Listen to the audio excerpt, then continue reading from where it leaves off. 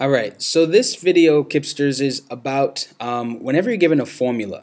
Formulas are basically a predetermined way to find an answer.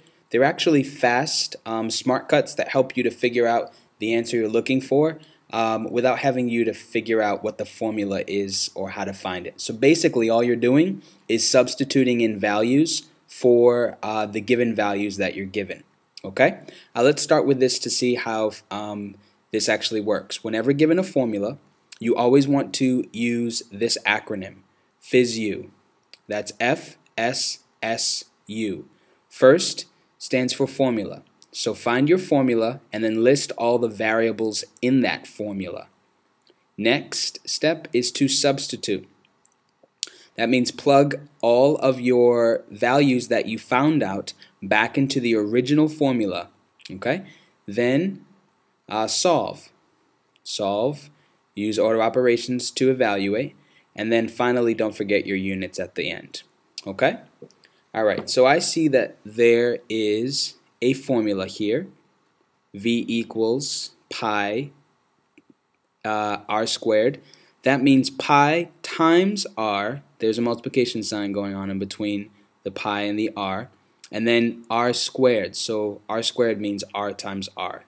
Okay? Alright. So let us use the formula to figure this out. I see my formula, V equals pi r squared. So I am first going to write all the variables of the formula. V equals, variables are just the letters. Pi equals, r equals. Okay? Let's read my problem now. A cylinder has a radius of 3 centimeters. This R probably stands for radius, so I'm going to put 3 right there. Has a radius of 3 centimeters and is 20 centimeters tall. Oh, there's one more thing we forgot to include in this formula. The formula is actually V equals pi r squared times h, and h stands for the height. Alright, so the formula is V equals pi r squared h. So h stands for the height, so that's how tall it is. So we know it's 20 centimeters tall. And what is the volume of the cylinder using the formula? So I don't know what the volume is, so I'm going to put a question mark. And then please leave pi in your answer. So pi in this case is going to remain pi. Alright, now let me go to my formula, and I'm trying to find volume. So volume should be by itself in the formula, and it is by itself in the formula. So let me use that. V equals pi, let me substitute this back into the original formula. Pi is pi. What's happening between pi and r? Multiplication. Multiplied by r is 3. We're squaring that. Next is h times h is 20. Alright, so we've figured out our formula and the variables and what they're equal to. Now we've substituted. Now we're going to solve using order operations. Alright, let's look for any groups. No groups. Any exponents? Yes. Group and then copy everything else. V equals pi times space times 20. Alright, 3 squared. 3 squared means 3 times 3, and that's 9. So that's 9 right there. And let me see. No more exponents, multiplication, division. Yes. Let me multiply that first. When I'm multiplying, I can multiply in any order because of the associative property. And 9 times 20 is 180. And I have one more grouping left. And that's 100. Pi times 180 is 180 pi. And the last step is to add your units in. Units are, for volume is cubic, so I have cubic centimeters.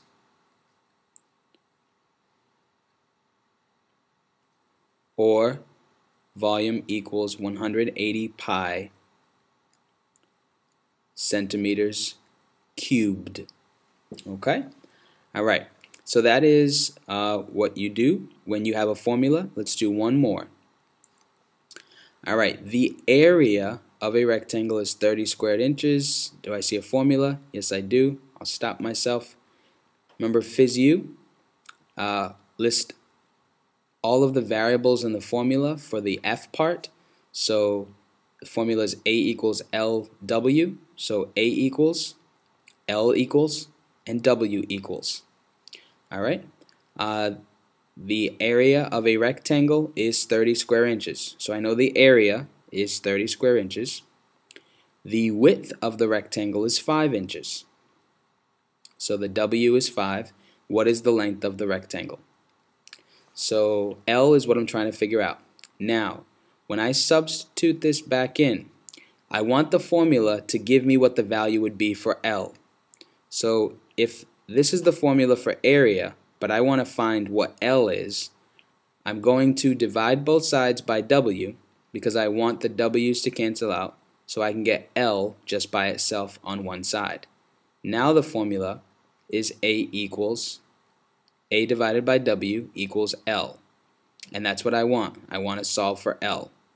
Alright? This is an L, by the way. Alright, so let me plug this into this formula because this is what's going to help me to find L, the length. Area is 30.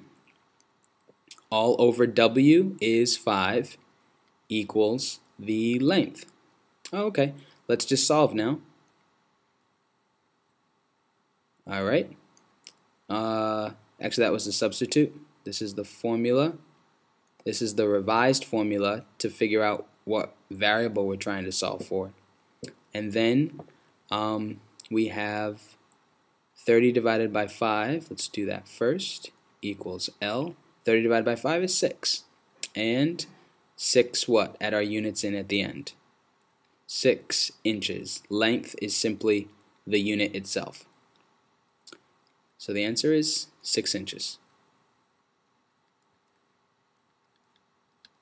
Okay, now you didn't have to do it this way. I did it this way to save myself a whole lot of time.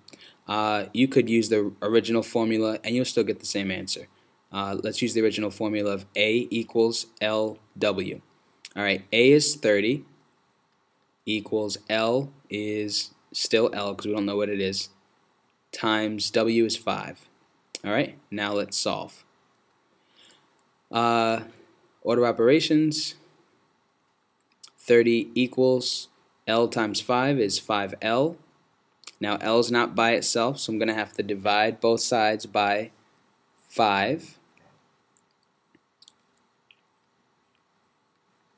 So I get L equals 30 divided by 5, which is 6 again. So either way you do it, you're going to get the answer of 6.